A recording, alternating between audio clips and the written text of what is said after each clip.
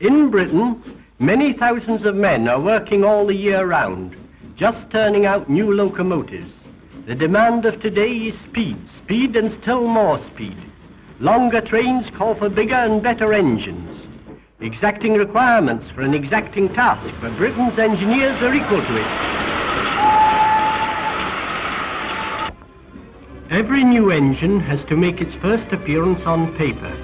More than 370 drawings of the numerous parts have to be worked out and prepared. When plans have been approved, a specification is prepared. This is a volume that runs to 361 pages and contains more than 2,500 items. The specification is broken up, and each department receives details of its particular share in the job ahead.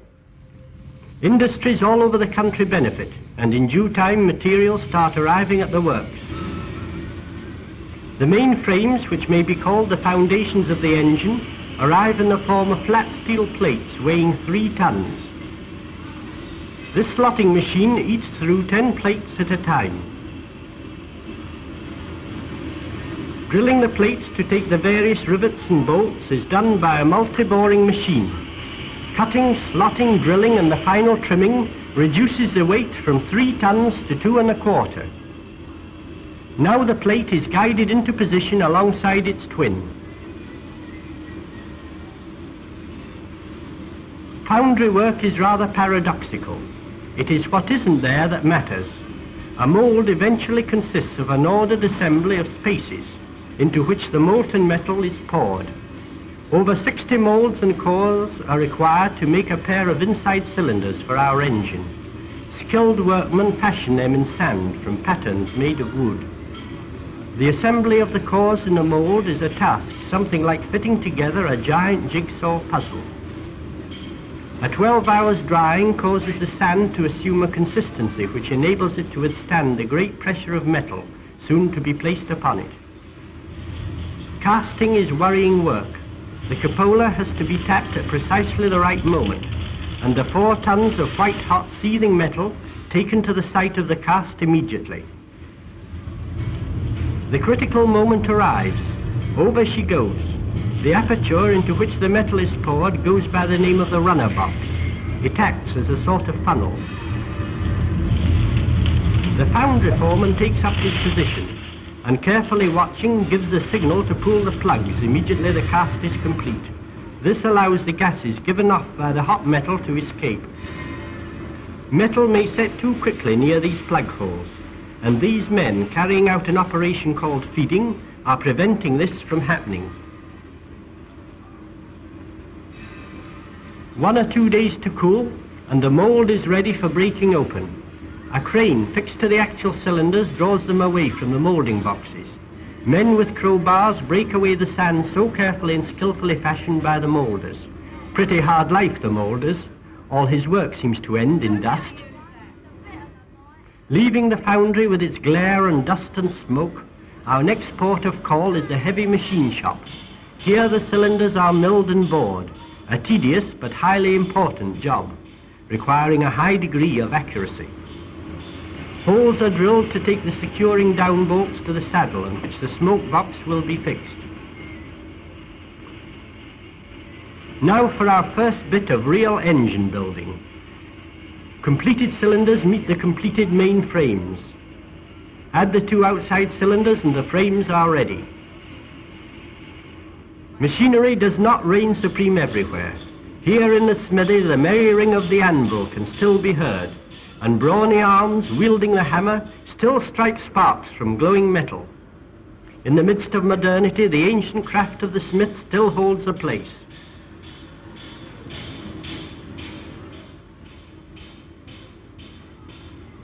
All manner of smaller parts are made in the smithy. Nuts and bolts in all sizes and variety, rivets by the tens of thousands, washers, springs and small forgings. They are all part of the grist that comes to the smithy mill.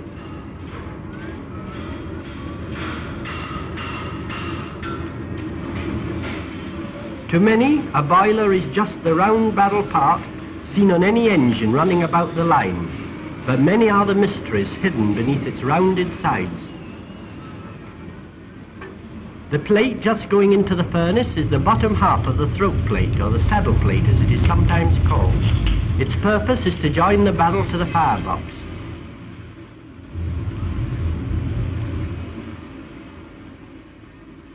The gas-fired furnace soon brings the plate to the required heat, and it is craned rapidly to this huge press, capable of exerting a pressure of 700 tons. The blocks between which the plate is squeezed themselves weigh 41 tons.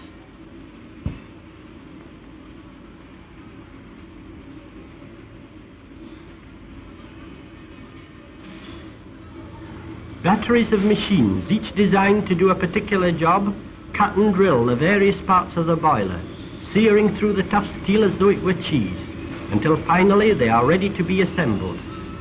The first step in the assembly of the boiler is the joining together of the three sections of the barrel. The saddle plate, which you saw in the press, is now being attached to the barrel. Rivets, rivets and more rivets, adding strength to strength. 250 pounds of pressure to the square inch takes a bit of holding, and hold it the boiler must.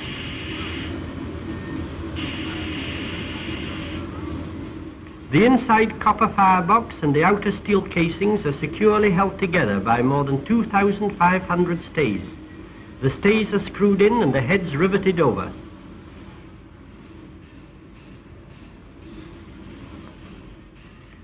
This is where the mysteries go in. A modern engine has a big appetite for steam, hence her large grate area of 45 square feet and her high amount of tubing. First to go in is the main steam pipe, through the center of which will later go the rod connecting the regulator handle to the valve.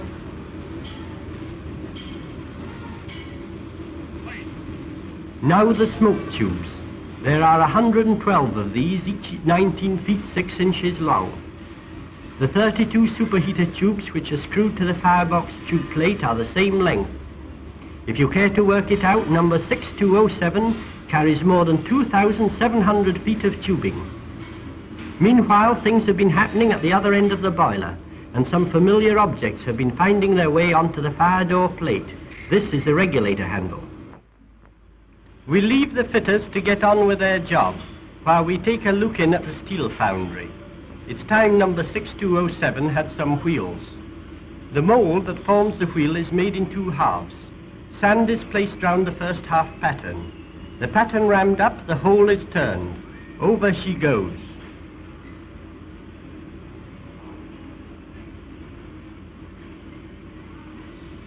Remove the baseboard, and out comes the pattern of half of the wheel, to leave a perfect replica of itself in sand. Now the other half, made in the same way.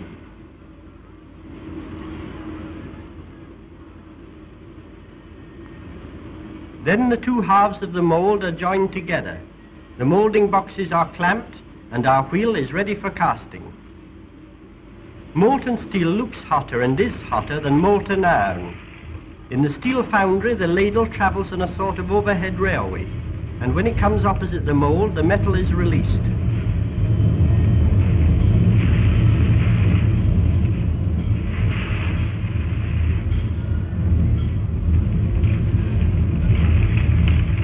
A few hours to cool, and the mold is ready for breaking open, and so a wheel is born.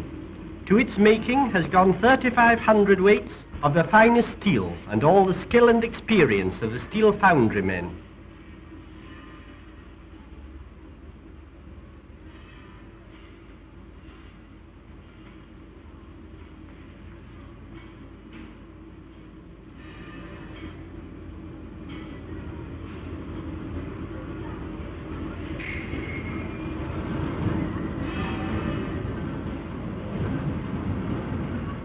After the machining has been completed, the wheels are mounted on the wheel press, which joins them to the axle.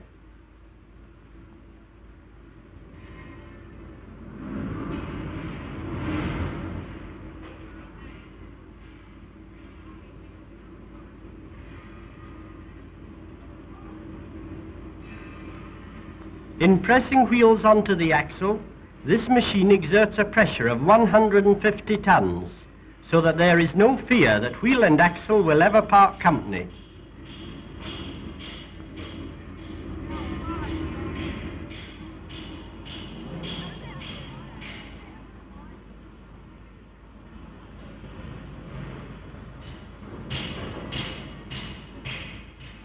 Next, the wheels are ready for tiring. Heating the tire, which is lying on the ground, causes it to expand, so that the wheel center fits into it quite easily. At normal temperature, the tire is 1/16th of an inch less in diameter than the wheel center. As the tire cools down, it shrinks firmly and securely onto the wheel center. Our next job will be to provide the motion. The various parts of the motion, which can best be described as the moving machinery, start life in either the drop forge or the heavy forge. In the drop forge, the article being manufactured is stamped out in a shaped die. In the heavy forge, the article is shaped largely by the skill of the smith. These men are making a combination lever. A machine trims off the surplus metal and the job is finished. A connecting rod enters the heavy forge as a rectangular block of steel, weighing 12 hundredweights.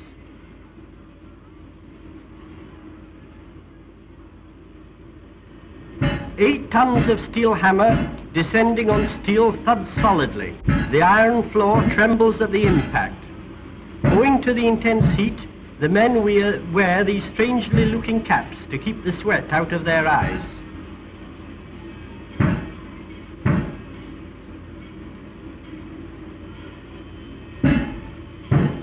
Hand, eye and hammer work in perfect unison, shaping, squeezing, forcing the reluctant metal to the will of the hammer and to the will of the men of the forge. 5 times into the fire, 5 times under the hammer.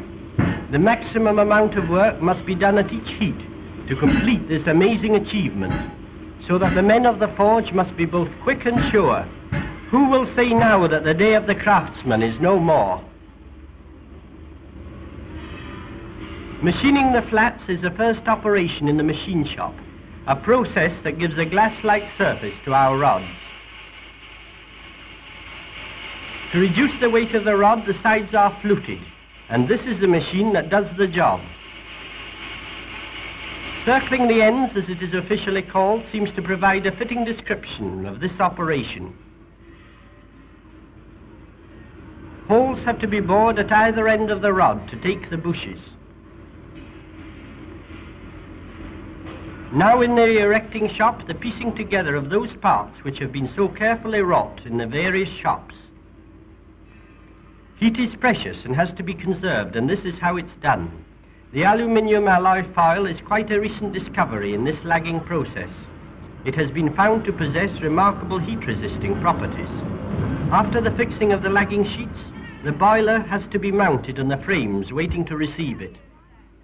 One of the most amazing sights is the way heavy loads, even the most awkward and cumbersome ones, are slung about the works. A screech from the overhead crane, grappling hooks descending out of the air en route, and almost before you can say knife, a loader from 50 tons up to a complete engine is whisked away to a new position.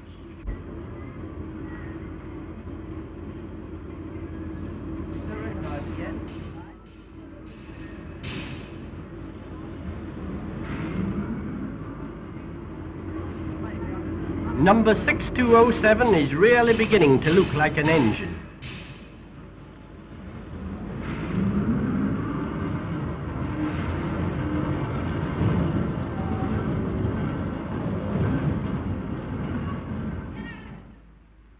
You don't put wheels on a locomotive. You put the locomotive on the wheels. It is wonderful to see this huge load handled with such ease and placed exactly where it is required.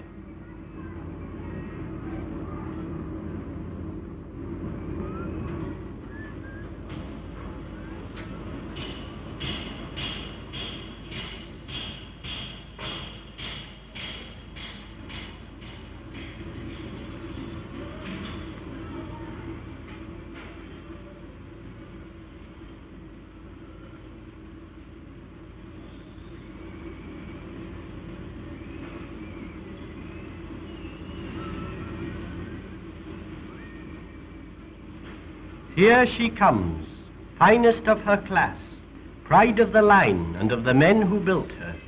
Over 90 years of experience have gone to her making. Lifeless as yet, steel hawsers draw her slowly into the open. Soon she will be rushing over the main lines at 80 miles an hour, hauling trains of 500 tons or even more.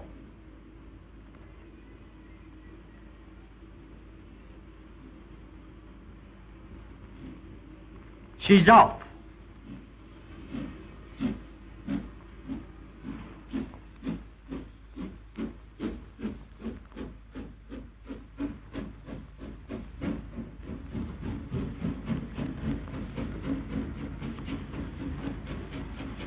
A 1,000 men have served her in the making.